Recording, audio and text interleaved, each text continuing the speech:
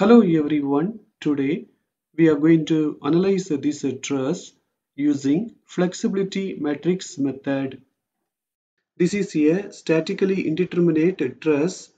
We need to find the degree of static indeterminacy, that is dSi plus dSe. To find dSi, that is internal static indeterminacy, this is the formula. Here m is the number of the members. Let us count the members 1, 2, 3, 4, 5, 6, 7, 8, 9. So m is 9.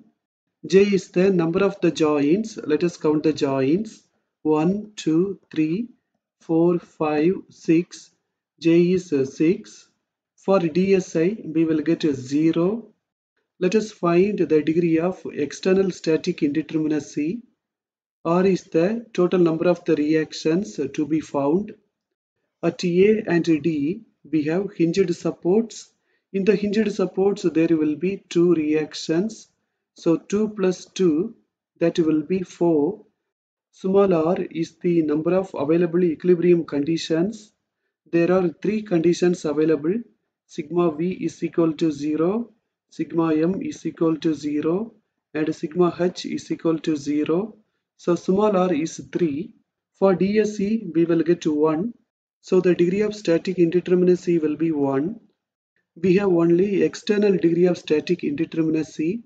So out of these four reactions, we need to release one reaction. I am going to release the horizontal reaction from D, that is HD. I have released the horizontal reaction HD. Previously at D, we had a hinged support. Now there is a roller support. We know that in the roller support there will be only one reaction. Here there is only vertical reaction. This structure is called the released structure. Let us draw the coordinates diagram. In this analysis, there is only one coordinate because we have removed only HD. Let us assume that HD is acting towards the right side. If we get negative value, then we can change the direction. This is the formula we are going to use to find HD.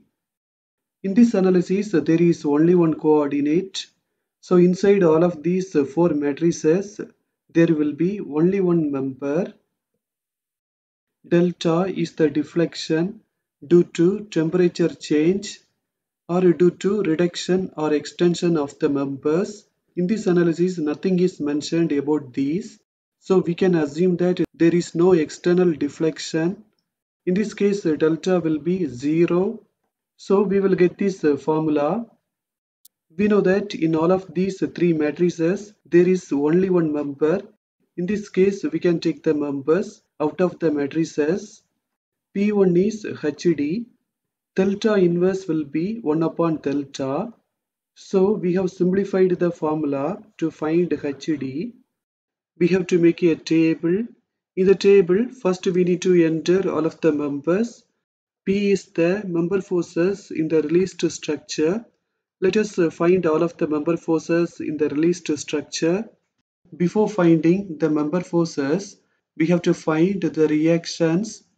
At A, we need to find two reactions, and at D, we need to find one reaction. To find VA, I am going to take moment about D. In this case, we have to follow right hand side rule. Clockwise will be positive and anti-clockwise will be negative. VA is acting in the clockwise direction, so it will be positive, and the distance is 5 plus 5 plus 5, so it will be 15 VA. This load is acting in the anti-clockwise direction, so it will be negative and the distance is 10. This load is also acting in the anti-clockwise direction, so it is also negative and the distance is 5. This horizontal load is acting in the clockwise direction, so it will be positive and the distance is 4. For VA, we will get 12 kN. Let us apply this rule and find VD. VA and VD are acting upwards, so both of them are positive. These two loads are acting downwards, so both of them are negative. For VD, we will get 16 kN. Using this rule, we can find HA. HA is acting towards the left side, so it will be negative. This load is acting towards the right side, so it will be positive. For HA, we will get 10 kilonewton. Now we need to find the member forces. Before that, we need to find the angles. Let us take this triangle. In this triangle, let us find the angle theta. Tan theta is opposite side by adjacent side. The opposite side is 4 meter and the adjacent side is 5 meter. So it will be 4 upon 5. So theta will be 38.66. If this angle is 38.66, this angle and this angle also should be 38.66. First, I am going to take joint D and to find the member forces. I am going to use method of joints to find the member forces. Similar kind of statically determinate structure I have already analyzed. This is in the description. You can see that for getting more idea in method of joints. Also, I am going to use only cos theta.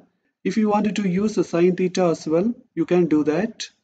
90 minus 38.66, we will get this angle 51.34. In the joint D, first we have to use this rule because there will be only one unknown. This is acting upwards, so it will be positive. FDE is inclined. We have to resolve it in the vertical direction. To make it vertical, we need 51.34 degree. So with FDE, we have to multiply cos 51.34. It is acting upwards, so it will be positive. For FDE, we will get minus 25.61. Let us apply this rule and find FCD. FCD is acting towards the left side, so it will be negative. FDE is inclined. We have to resolve that in the horizontal direction. To make it horizontal, we need 38.66 degree. So with the FDE, we have to multiply cos 38.66. It will be acting towards the left side, so it will be negative. Just before we have found FDE, we can apply that. Negative into negative, it will become positive. For FCD, we will get 20 kilonewton. Now we are going to take the joint E and to find the member forces. If this angle is 38.66, this angle also should be 38.66 and this angle will be 90 minus 38.66. It will be 51.34. First, we have to use this rule because there will be only one unknown. This is acting downwards, so it will be negative. FDE is inclined, we have to make it vertical. To make it vertical, we need this angle. So with FDE, we have to multiply cos 51.34. Since it is acting downwards, it will be negative. We can apply the value of FDE. Already here there is negative and this is also negative. So negative into negative, it will become positive. FCE is acting downwards, so it will be negative. For FCE, we will get a 4. Then we have to apply the rule sigma h is equal to 0. This is acting towards the left side, so it will be negative. We have to make FDE horizontal. To keep it horizontal, we need this angle. So we have to multiply cos 38.66 with the FDE. It will be acting towards the right side, so it will be positive. FDE is a negative 25.61. We can apply that.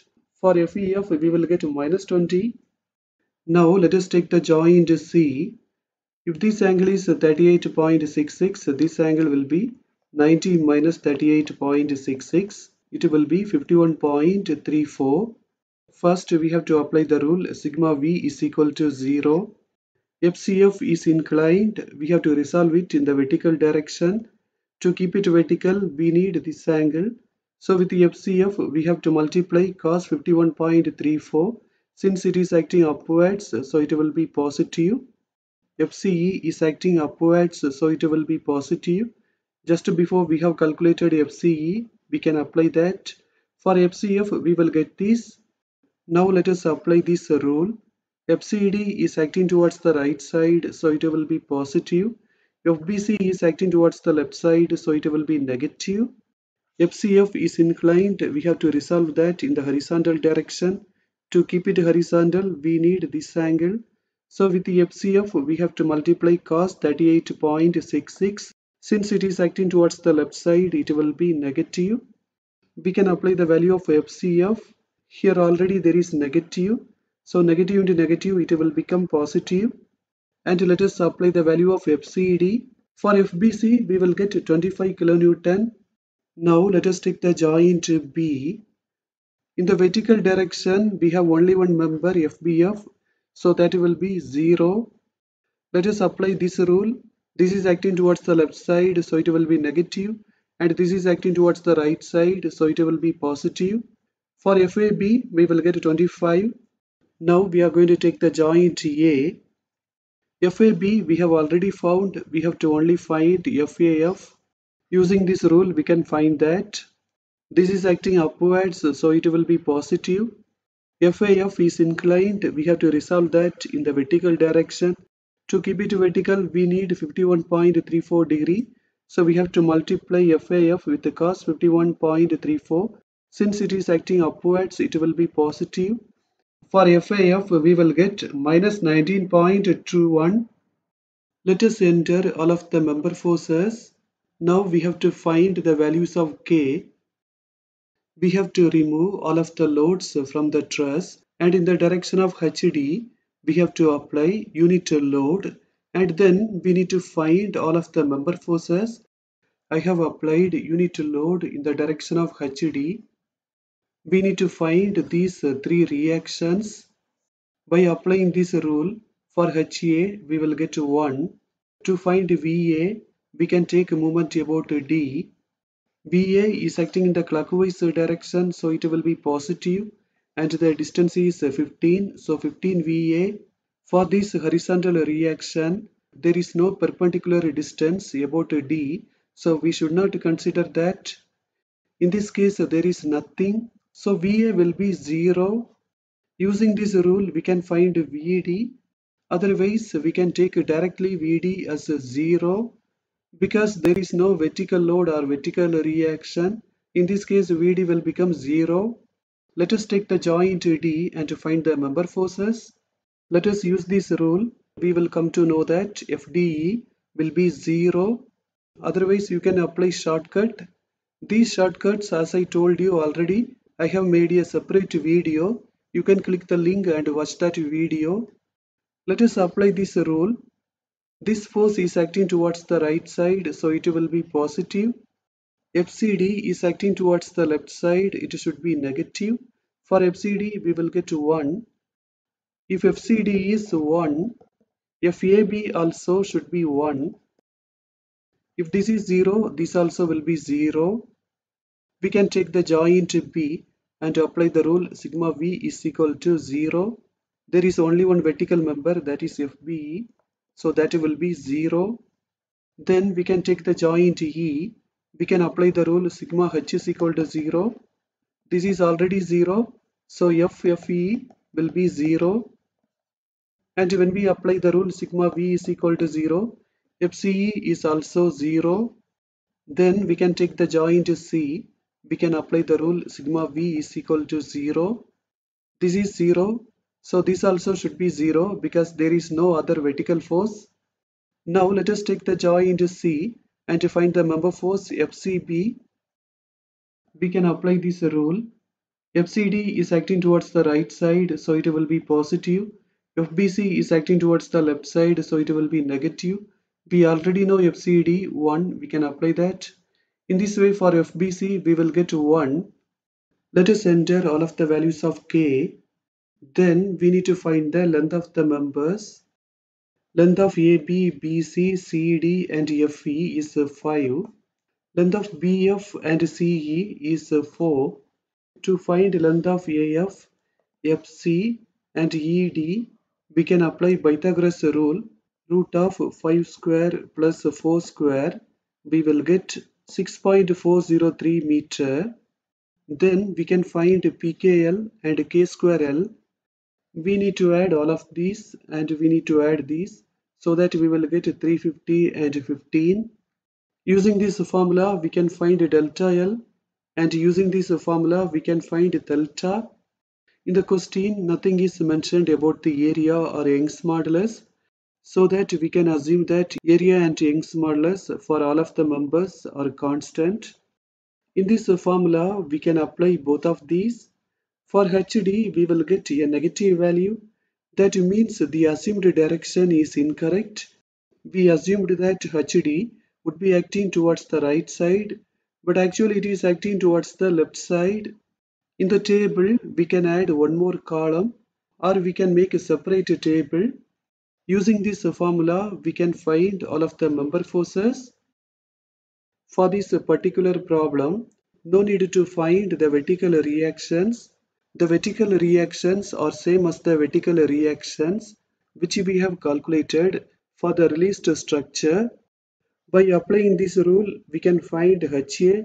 For HA, we will get a negative value. That means the assumed direction is incorrect. Actually, HA is acting towards the right side. Here I have changed the direction of HA. Here I have entered all of the member forces in the truss. Now we are going to end this session. Thank you for watching this video.